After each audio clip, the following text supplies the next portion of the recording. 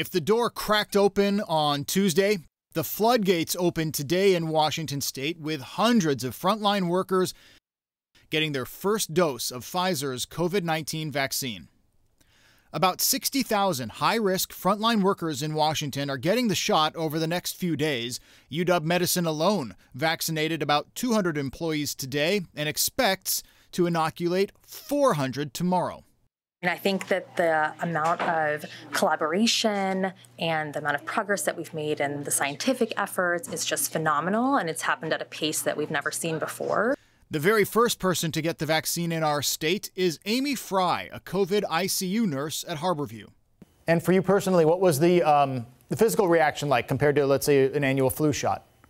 I will say I tend to actually have a pretty decent reaction to the flu shot. I tend to get a little feverish and just exhausted, and this was way less than that. I felt a little groggy the day that I received the vaccine, and then yesterday, the day after, my arm was a little bit sore.